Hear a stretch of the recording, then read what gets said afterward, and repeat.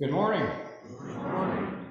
My pleasure to welcome you here in the name of this church, but much more importantly, in the name of Jesus Christ himself. You are welcome in this place.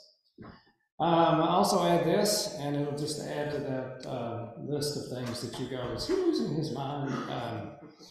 Or has he already lost it? But I'll also wish you Happy New Year. Today starts a new year in the Christian calendar.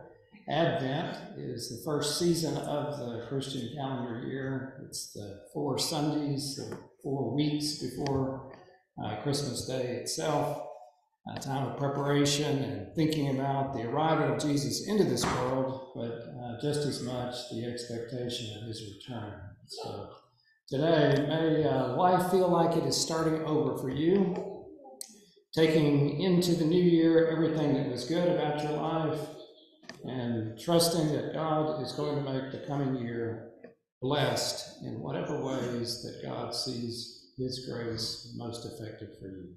So today, you are welcome in this place, and let joy, hope, love, and peace be yours. A few announcements to start out with. We are celebrating communion this morning and invite everyone to participate with us. We're kind of taking a minor pause in the visioning discussions. That doesn't mean that you can't talk to a session member or send us an email about any thoughts that you have about the future of the church. Next Sunday, we're going to start the visioning questions again, but keep thinking about that. You should see in your bulletin a couple of inserts, one of them being about poinsettias. If you would like to purchase one someplace for your choice and dedicate that in honor or memory of somebody, we'll be glad to have that listed in our Christmas Eve worship bulletin. And there's another one there that this year we're doing the 12 days of Christmas shopping for the Recovery Court and for Hopetown. If you can't do all of these, don't feel bad. If you can do one of these, that'll be great. We have already had a good response, so just do what you believe you can do in terms of helping us out with any of those items and whatever number you'd like to provide them. But it is there as a possibility for you. We've already had several people asking for the simmering potpourri, I guess I should call that, but simmering mixtures bags that the kids are making. So if you'd like to get your order in, see Teresa or Emma or Ann about that as quickly as you can, because the kids are making those. Hopefully you noticed out front, there's a new nativity set out front. I drove by quite early this morning and it looked like the cow and the donkey were gone. We've been talking about how long these are going to stay out there. But this is a Sunday of hope, and so we're going to conclude that it's just a good thing that those things are out there to remind people about the arrival of Jesus. But Dina Kruger and several other people, most of whom asked to remain anonymous, made it possible for us to purchase that, and it is a beautiful gift to the church and the community. You see some calendar items there. The kids are going to be presenting their Christmas presentation on Sunday morning here on the 17th. You'll see that there's a trip to the Nashville Rescue Mission on Thursday, the 21st, and then a Christmas cantata involving some of our choir members at First Methodist at 9:30 on Christmas Eve, and then our Christmas Eve services at 11 and at 5 at prayer concerns. Obviously continue to remember the family of Randy Crossland. Skylar Price, I suppose, remains hospitalized. He is home. He's has a lot of bones to heal, but he's gone home, so that's good. Nancy Johnson's grandson. George London will have back surgery tomorrow morning at Centennial, so remember him. And I think Jimmy Moss is also at Centennial, and he will have a heart procedure tomorrow morning, so both of them in your prayers tomorrow. Sue Hill continues to recover at home, as does Bernie Fryer, and Donna Gillespie has made it home at last report. So some positive things happening for some folks. Any other announcements, prayer concerns? Hugh, yes, thank you very much. I only wrote it down here in red. You'd think I'd remember it, but on Christmas Eve at the 5 o'clock service, we need some additional communion servers and ushers. We usually have a fairly full sanctuary on Christmas Eve. So if any of the elders out there can volunteer to do that, please see Hugh as quickly as you can. Just let him know that we've got that covered. Other announcements, prayer concerns, celebrations this morning. Please note that in the first hymn, O Come Emmanuel, we'll sing the first 4 verses. That notation is not in your worship bulletin, but the first 4 verses. On the front of your bulletin, it says the word hope. It is a gift to God to each of us. Let us rejoice in that this day and take it to heart. Let us worship God together.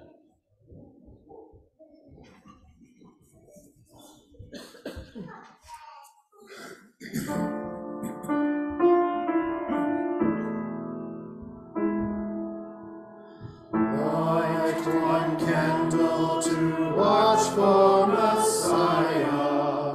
Let the light banish darkness. He shall bring salvation to Israel. God fulfills the promise.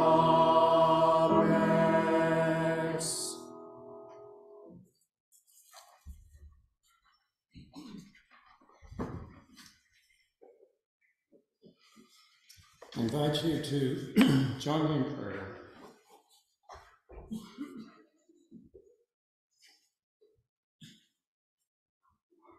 Well, God, here we are just as we are, with swirling dust behind us from how quickly we've been walking this week on the road of our lives and our journey with Jesus.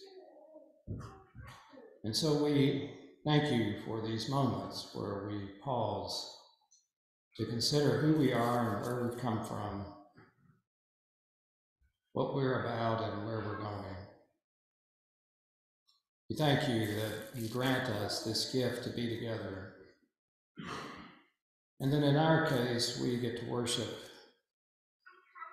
without much fear. Certainly not the kind of fear that many people in the world are living with these days. And so we ask that as we have more time and space in our heads and hearts, we might lend our prayers to those around the world whose thoughts are only in survival. And we ask, oh God, that their urgency of seeing you at work in this world will be shared and spread into our hearts, that with one voice, we all together as one human race might thank you for your grace and lift up our voices in praise. We ask this in the name of Jesus. Amen. I invite you to stand for the call to worship and the lighting of the first Advent candle.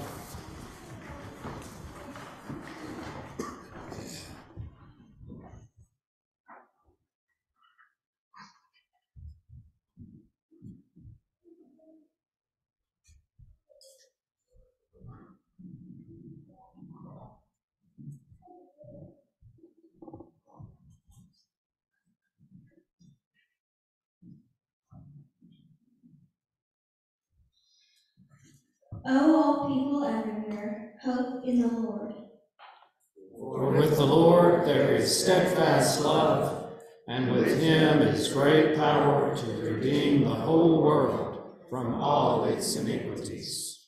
Behold my servant, whom I have chosen, says the Lord my beloved, with whom I am well pleased. I will put my spirit upon him, and we will proclaim justice to the nations. We will not wrangle or cry aloud, nor will anyone hear his voice in the streets. A bruised reed he will not break, a smoldering wick he will not quench. He will put everything right. In his name will all nations put their hope.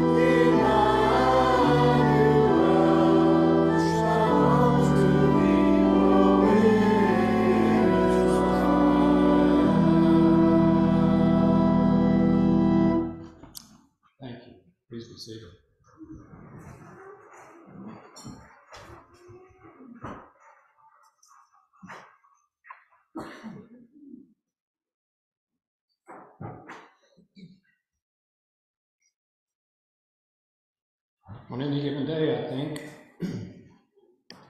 whether you're listening to the news or talking to a friend, or perhaps reflecting upon your own life, you find yourself running short of hope.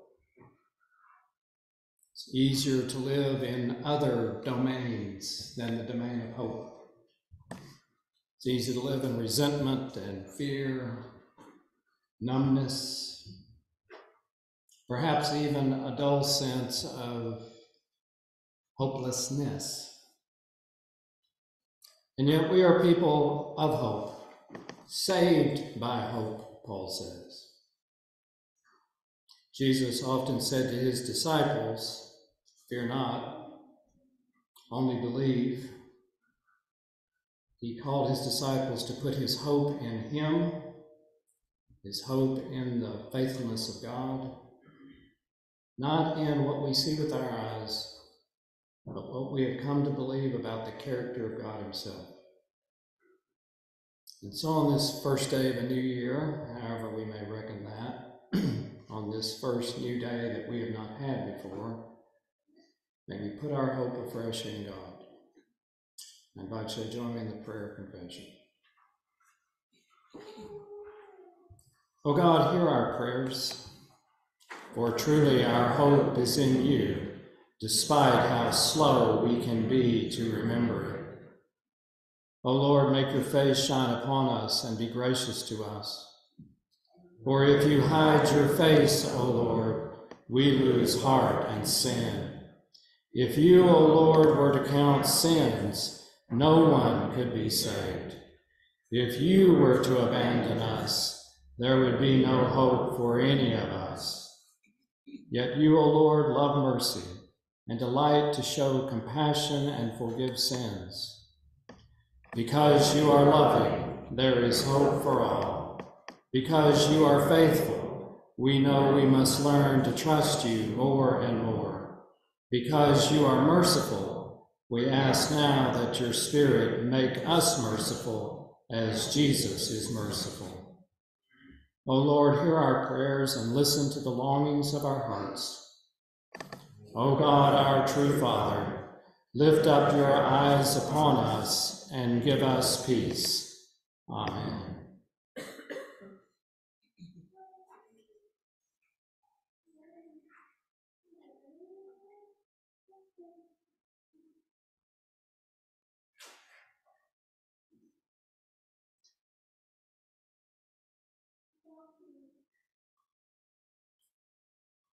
I want to tell you this, that Christ has become a servant of the circumcised on behalf of the truth of God, that he might confirm the promises given to the patriarchs, and in order that the nations might glorify God for his mercy. As it is written, "Therefore I will confess you among the Gentiles and sing praises to your name. Rejoice, O nations, with God's people. Praise the Lord, all you nations, and let all the peoples praise him. The root of Jesse shall come, the one who rises to rule the nations, and in him shall all nations hope." This day, claim the gifts and promises of God, and let hope be kindled afresh in you by the gift and power of the Holy Spirit within you, by the grace of Jesus Christ himself, to each one of you. Amen.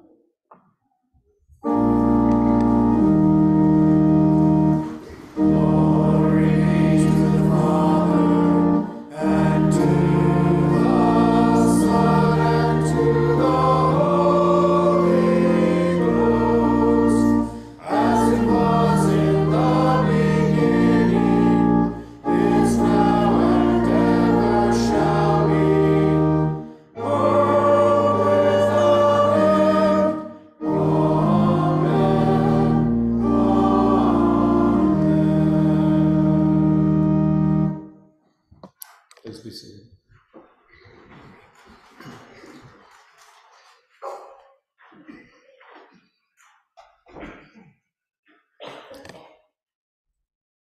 Let us lift up our lives in all that they are and ask for God to grant us fresh insight into who God is and who we are.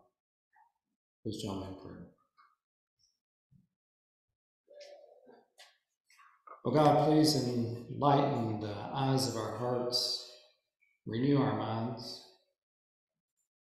grant us fresh peace and a new sense of pace in life, that we might not lag behind the steps of Jesus, but that we might not try to pass him on the way in our own self-involved sense of hurry. Let us breathe in these moments as we hear scriptures and as music enters our hearts and minds, that we might be still and quiet and yet more alive than ever. In the name of Jesus we pray. Amen.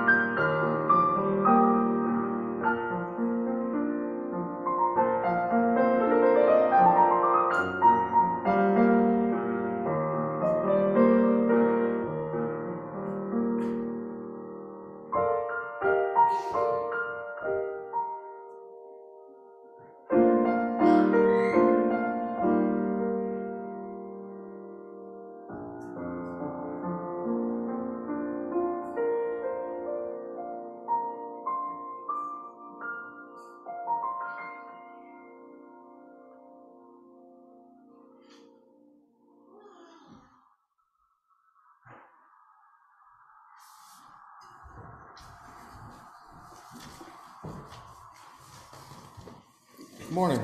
Good morning. Now our first scripture reading will be from Mark 13, verses 24 through 37. But in those days, after that suffering, the sun will be darkened, and the moon will not give its light, and the stars will be falling from heaven, and the powers in the heavens will be shaken. Then they will see the Son of Man coming in clouds with great power and glory. Then he will send out the angels and gather the elect from the four winds, from the ends of the earth to the ends of the heaven. From the fig tree learn its lesson. As soon as its branch becomes tender and puts forth its leaves, you know that summer is near. So also, when you see these things taking place, You know that he is near, at the very gates. Truly I tell you, this generation will not pass away until all these things have taken place. Heaven and earth will pass away, but my words will not pass away. But about that day or hour no one knows, neither the angels in heaven nor the Son, but only the Father. Beware, keep alert, for you do not know when the time will come. It is like a man going on a journey when he leaves home and puts his slaves in charge, each with his work, and commands the doorkeeper to be on the watch. Therefore keep awake, for you do not know when the master of the house will come, in the evening, or at midnight, or at cockcrow, or at dawn, or else he may find you asleep when he suddenly comes. And what I say to you, I say to all, keep awake. And this is the word of the Lord. Thanks be to God. Those folks like to come down front.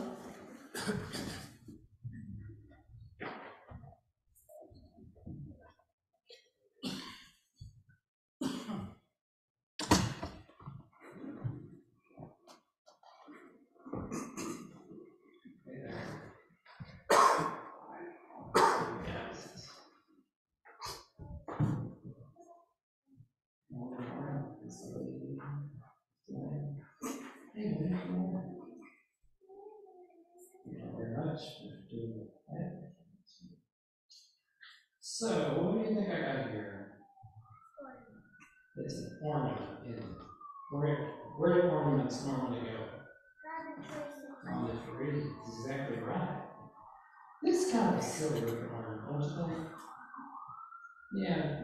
A lot of the times when we come to church, we want to make everything look pretty and nice, and a lot of people worked really hard yesterday to put all this here for us to look at, and it's a good thing, period. Exclamation points. Wonderful. But you guys are a part of the church that's supposed to keep us on our toes. Did y'all know that you had this job? You're kind of supposed to make things a little bit different. You're supposed to, I hate to say this, but sometimes y'all are the people that are supposed to say, he's pretty long enough, tell him to go, come on, we need to go. You're the guys who sometimes run in church, right? You haven't seen me do that. And sometimes we get so serious at church, we forget that Jesus loved fun. Jesus loved people, he loved talking to people, he loved kids. I think if Jesus had his choice, he would have spent all his time with kids, but he had to work on people like me. And so this little ornament that Miss Emma found, it has the word hope on it. Hope. Now you may be hoping for some things for Christmas. You might be hoping for a particular toy or something. I bet y'all got some things you're hoping for, maybe, right? Well, this little reminder isn't just about the fact that you guys have a job to keep the rest of us kind of going and thinking and asking questions. But this is kind of a reminder that what you get for Christmas this year that you didn't ask for may turn out to be the best thing of all. Because we're not very good at figuring out what to hope for.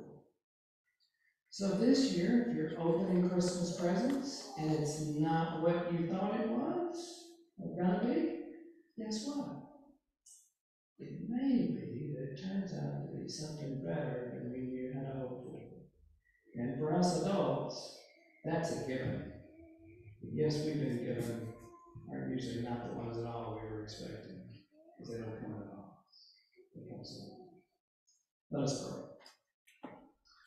Well, God, thank you for the gift of these kids and the hope that they inspire just by breathing and being with us. Please bless them with all that they genuinely hope for. Bless their parents and grandparents, all the people that have any influence on their lives to sustain these kids' hope. And we trust you to be their God and to be with them every breath that they take. May the seal and blessing of Jesus Christ rest upon them now and forever.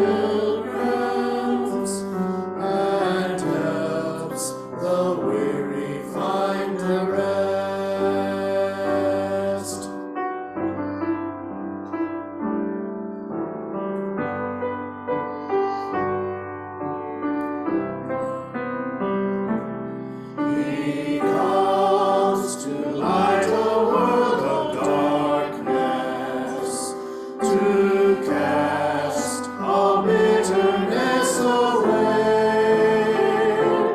He comes to live with us forever. He comes to be born in us today. Hallelujah. Hallelujah.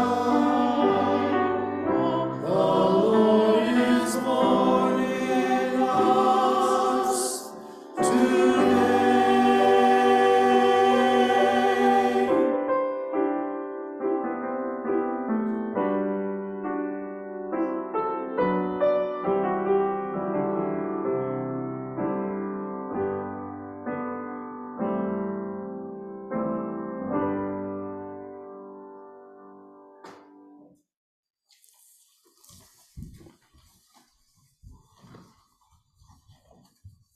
Thank you.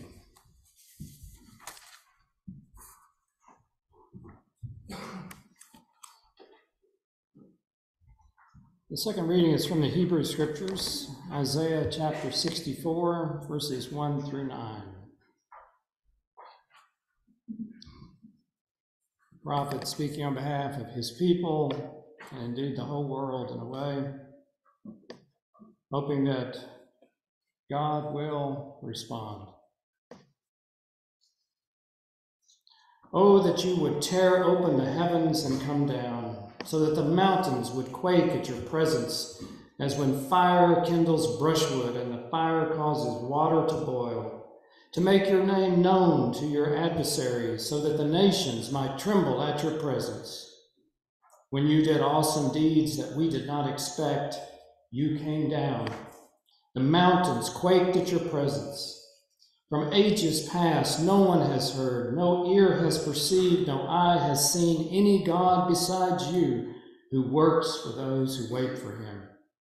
You meet those who gladly do right, those who remember you in your ways. But you were angry, and we sinned.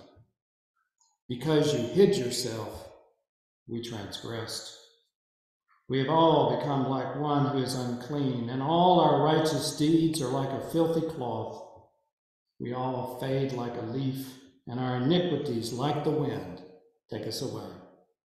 There is no one who calls on your name or attempts to take hold of you, for you have hidden your face from us and have delivered us into the hands of our iniquity. Yet, O Lord, you are our Father. We are the clay, and you are our potter. We are all the work of your hand. Do not be exceedingly angry, O Lord, and do not remember iniquity forever. Now consider, we are all your people. This is the word of the Lord. Thanks be to God.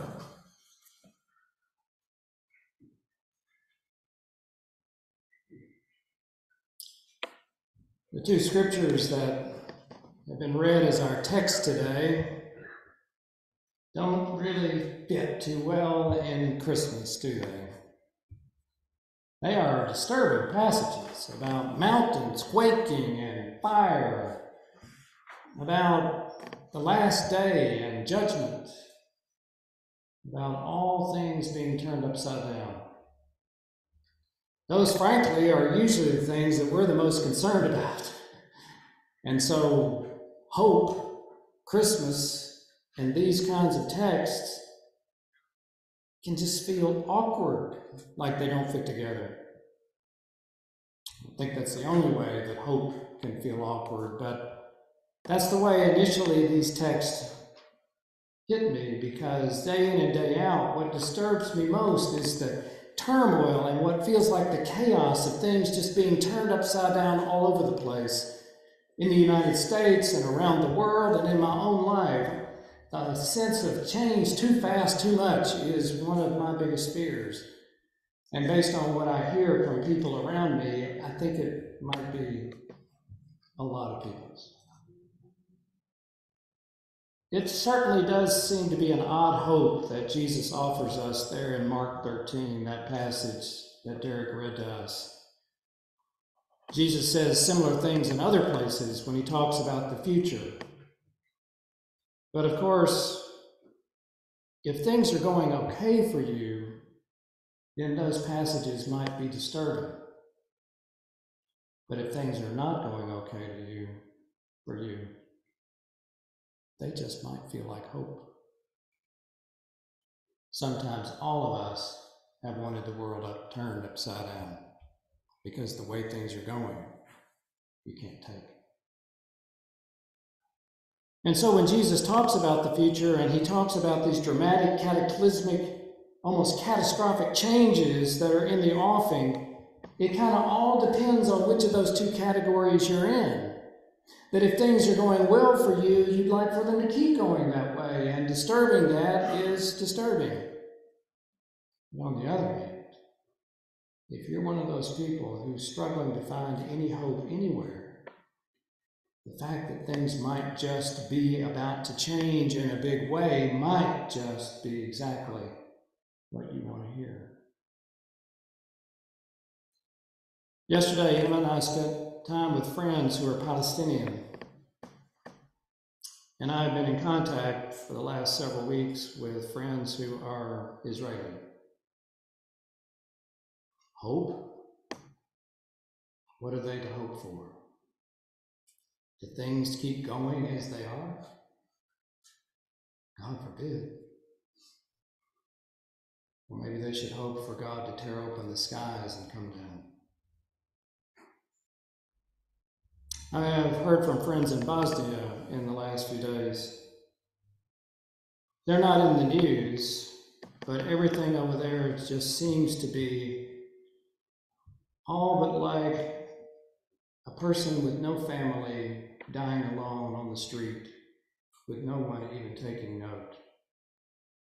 But it's awful. It's awful.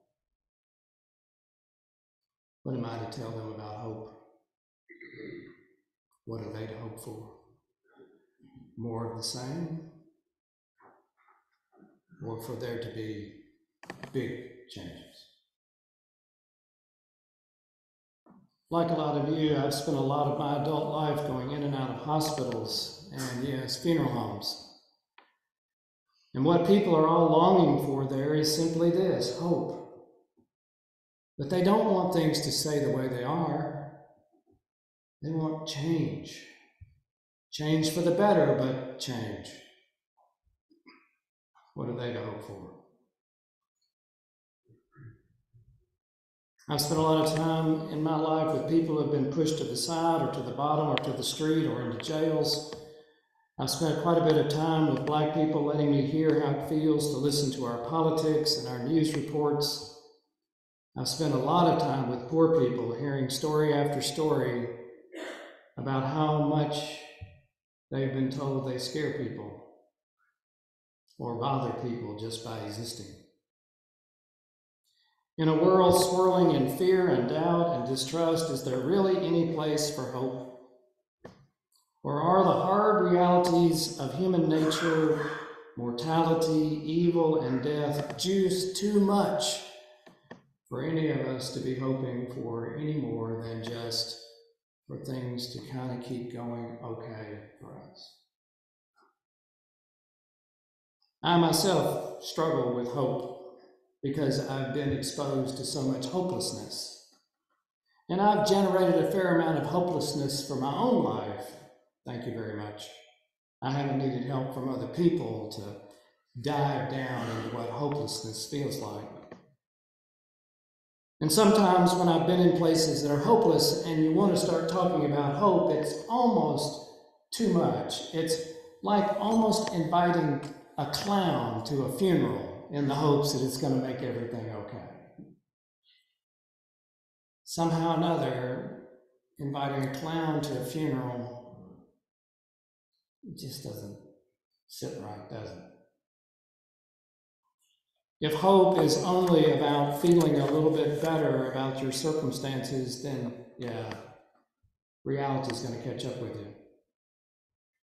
But there is a vast difference between the way Jesus talks about hope and the way that we talk about hope. Most of the time when we talk about hope, we're really talking about some kind of optimism. We're looking at the tea leaves of life going, well, that looks like it could turn out better, and that might happen if this election went that way, or if we had this kind of investment to change, if things were just a little brighter in the weather. We're looking for signs and signals in what already exists to be the basis of our hope. And Jesus has no interest in that whatsoever. That's why he can say the kinds of things he does in Mark 13. He's painfully aware of the nature of human beings. He's painfully aware of the reality of suffering and pain and death. He's not looking to find some silver thread, some silver cloud among us that will generate his hope for the world. No, when he looks at us, he sees a group of people that, left to ourselves, are hopeless. It's hard to take that in because it means that Jesus' way of talking about hope comes from an entirely different source.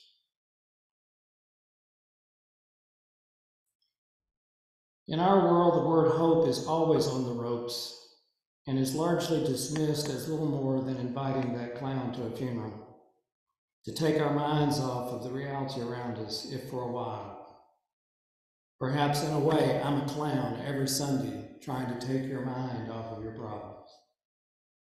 If so, then I'm not a very good clown, and I'm certainly not good at taking your mind off your problems.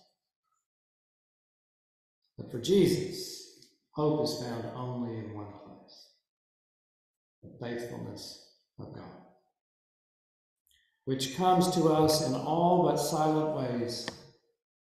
This morning when I left the house, it was still dark, and I was really struggling with trying to figure out how to feel hopeful for all of you today. I was walking to my truck in the dark and looked up and saw a single star and realized I've made my world too small again. And as I walked into the church, the stained glass windows were lit, and it reminded me again, I'm not alone. And as I walked into the side door, I saw the moon half full and thought, God is still in charge of this world.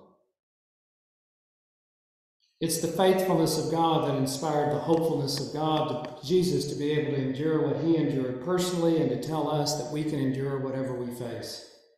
It's not found in your strength, your smarts, your endurance, your courage. It's found in the fact that you're accompanied by the God of all the world who has made to you unbreakable promises that God himself has sworn to keep, whether you keep your end of the bargain or not. It's a one-sided bargain that God has committed himself to. He knows we are sinners. He knows we are mortal. He knows we fail. He knows we lose hope. And yet he has made these promises to all of us that he has sworn by himself to keep, come what may. Genuine hope takes seriously, deadly seriously, the problems of our world, because God sure does, and God sure has. We Christians have done the world and ourselves and even God a profound disservice by shrinking hope down to just our particular set of problems, the way I was this morning. Instead, what God has done is make massive promises to this world. Massive promises. We know these scriptures, but somehow or another they don't sink into us because we are almost immune to hope. God has promised that every tear will be wiped away. Take that in for just a few moments into your own life. Every tear wiped away. And then expand it to the person next to you, and next to you, and next to you. So that it includes all Palestinians and all Israelis. It includes the entire world. Everyone who dares to call on the name of the Lord shall be saved. And no one who puts their trust in him will be ashamed. God has made promises to wipe away all tears. God has promised that evil will not win. It will not win in us, and it will not win around us. God has promised that death will not prevail, that even hell will not prevail. God has promised that the entire creation will be set free from all of the damage and wounds that sin and death have done to it, even with our human consent and cooperation. God has promised that the grieving will be comforted, the meek will inherit the earth, the dead will rise, that every wound done against genuine love will be answered and put right. Let us take pity on our friends in the Middle East, because this is a hope almost too big for them to imagine. That all of the wounds and all of the hurts and all of the history of the Middle East, not merely in the Israeli-Palestinian conflict, but throughout human history in the Middle East, the birthplace of all of our civilizations, the pain and suffering that has been endured there, God has promised to answer every single instance of it. Yes, God is on the hook for the Holocaust. Yes, God is on the hook for Israel-Palestine. Yes, God is on the hook for every death from every disease, every grief, every wound you have suffered in the name of love will and has to be answered, or God is not faithful. And God has given his own word, knowing we ourselves make no such promises, much less the guilty. This is a massive, massive Christmas gift to all of us. A gift that no human being can even remotely imagine happening, much less causing. Yet God has put God's own faithfulness, God's own reputation on the line to do just that. Those words we read at funerals, those words we read when we are saddest, in those moments where you have stood and wept alone, those are the moments where God has sworn by himself that you will not stand alone. God has made this massive commitment to erase every trace of the existence of sin and death, every trace of everything except pure love. So that God is in all and through all and over all. God plans to win entirely. This tenacious faithfulness of God is the ground of all true hope. We are all in a long-term relationship with God, walking towards the same goal, the very one that God has set out for himself, the goal of God's redemption of all that exists, including the love and the cost of love that we and God have shared, and that God shares with all the love in all human hearts of all times and places.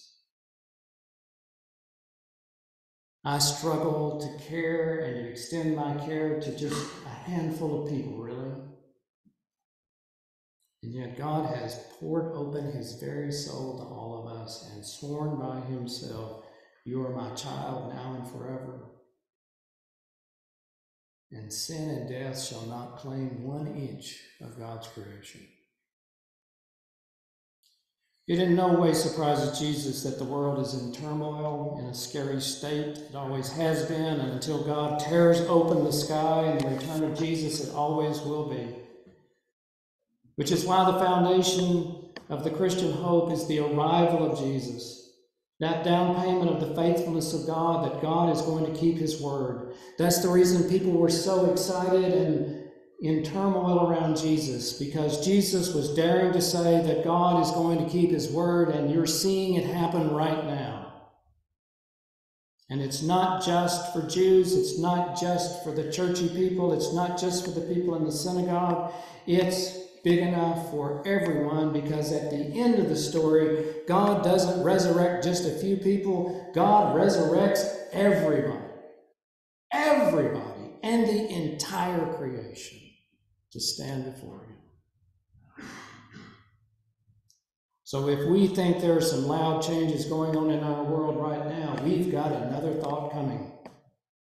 Because when love takes hold of the entire creation, it's going to turn everything upside down, and there are none of us who are not going to feel massive changes within us and around us, because God is at work. Hope may be an awkward guest at our dinner tables, our hospital rooms, our funerals, and our weeping spots.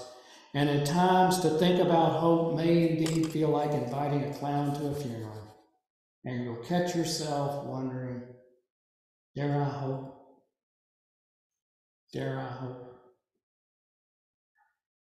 After all, we're celebrating the birth of someone 2,000 years ago in a stable. In a stable. Some of us have been in a stable. That's not where you would expect to find hope for the world. But God is the God who creates out of nothing. God does not need or expect that things will just work out.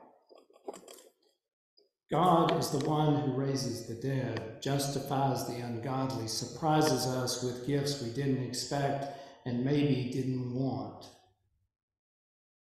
But at the same time, God has remained faithful. How many times has your life already ended? How many times have you already been in moments where you said, it's it. It's over. Nothing I do. I can't fix it, and I can't live with it this way. And yet here you are. Because the hope of God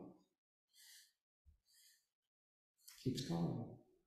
It says, no, I'm not going to let you go. I've made promises to you that I intend to keep. And even if you waver and fall, I am not going to let go of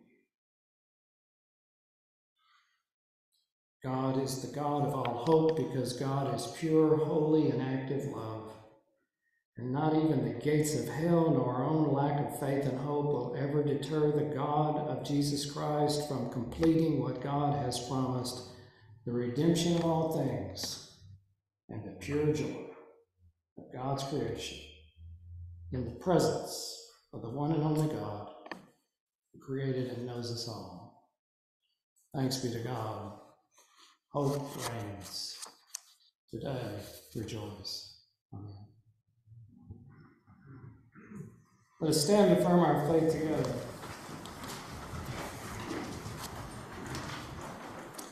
I believe in God, the Father Almighty, the maker of heaven and earth, and in Jesus Christ, his only Son, our Lord, who was conceived by the Holy Ghost, born of the Virgin Mary, suffered under Pontius Pilate, was crucified, dead, and buried. He descended into hell. The third day he rose again from the dead. He ascended into heaven, and sitteth at the right hand of God the Father Almighty. From thence he shall come to judge the quick and the dead. I believe in the Holy Ghost, the Holy Catholic Church, the communion of saints, the forgiveness of sins, the resurrection of the body, and the life everlasting. Amen. Number 93, I believe. Lift up your heads, ye mighty gates.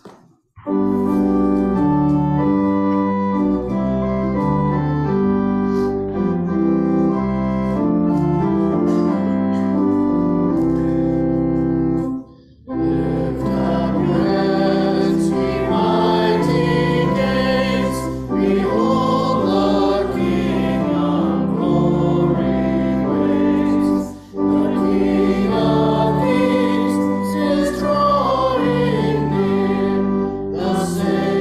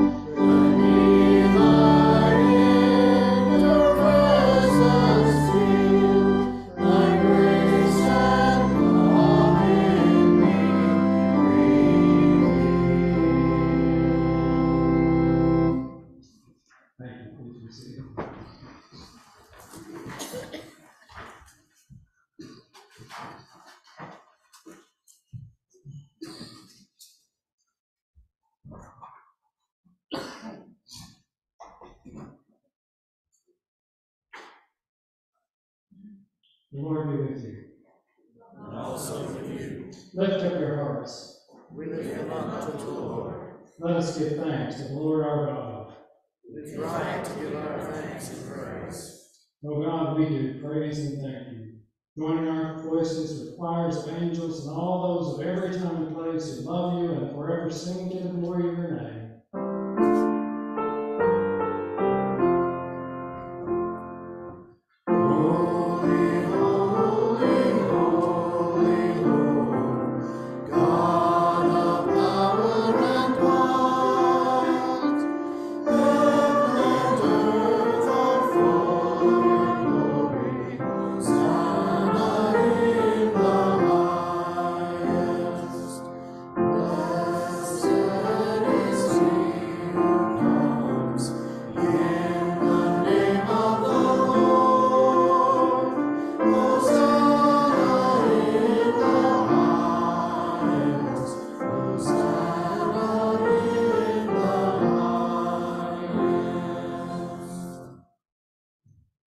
Oh God, we do praise and thank you for holding firmly to our hope,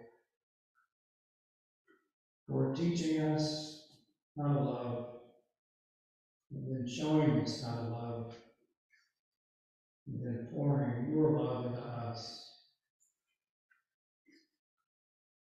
We lift up our world as we know it, to join the prayers and the sacrifices of people all around the world who are lifting up their part of the world that they know. And across the whole face of the earth, O God, we either have our faces cast to the ground in despair and frustration and anger and fear, or we do finally lift them, our eyes, and perhaps by your grace, even our hearts to you. Please bless this bread and make it for us the very body of Jesus, and this cup, and make it for us the very blood of Jesus.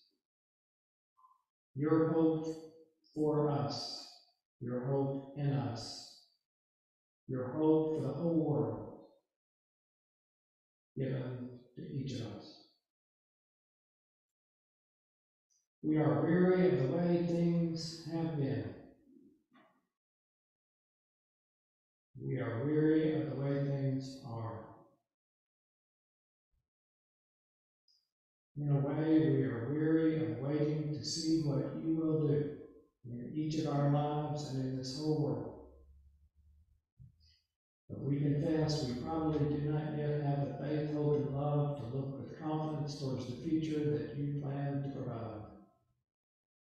And so may this bread and this cup strengthen us, that we may yet more deeply and more fully prepare ourselves for the day when you bring all things into the beauty of your will, and we will have no excuse for not rejoicing and singing your praises. We thank you for the arrival of Jesus Christ in this world, and we look forward to the promises that he will bring to fulfillment. And so we pray this prayer as best we can with our faith in him. Our Father, who art in heaven, hallowed be thy name.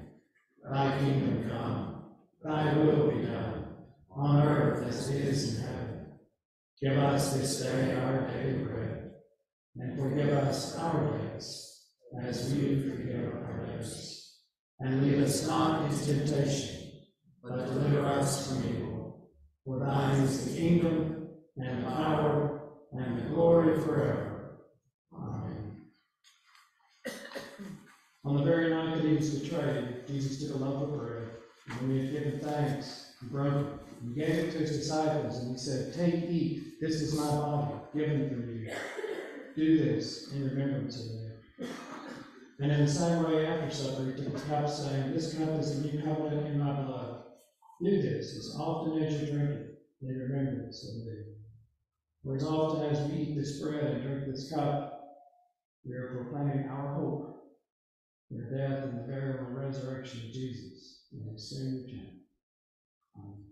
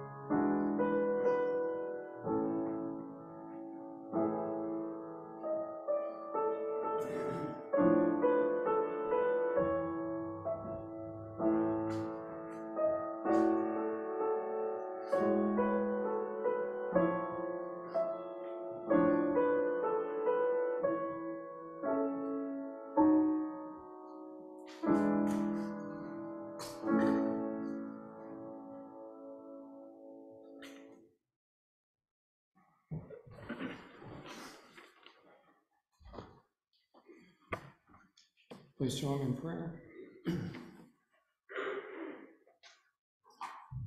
Oh God, please bless each person here. Fill each person with what they need for today and the coming days. Do not let our hope flicker.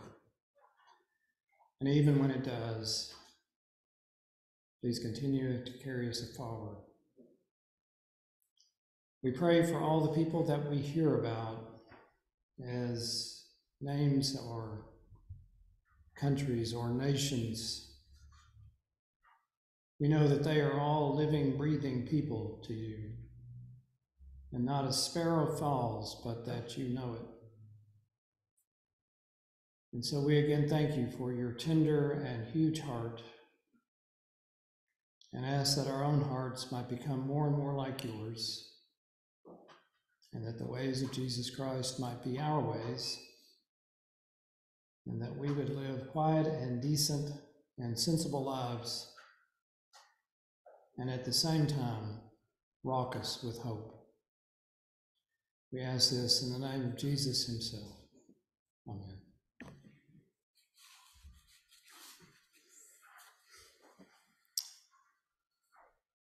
I think the best gifts I've ever gotten as Christmas gifts were all gifts that I didn't expect. Of course, that's kind of the nature of it, right? Christmas is supposed to be a surprise. You're really not supposed to know what you're getting. If you know what you're getting, then you're not hoping for it anymore. You're just kind of waiting for it by the clock. None of us know the future. Nobody knows the future. Whoever's predicting the future doesn't know the future. So all of us are going to be surprised what God has in store for us. We may also be surprised by tough times. But here's the truth. The future belongs to God. And so there is always hope. In fact, that's really what we're supposed to give each other in our Christmas cards and our Christmas greetings and in our Christmas gifts. We're inoculating each other against one of the worst viruses among humans, called hopelessness. So every card you get, every smile you get, every gift you get is another immunization against hopelessness. And so be healthy and be hopeful. And share the gifts of that health and hope with the people around you. Because you may be the only person handing out hope to someone who badly, badly needs it. Thanks be to God for all of your generosity and all of your kindness in every way. Amen.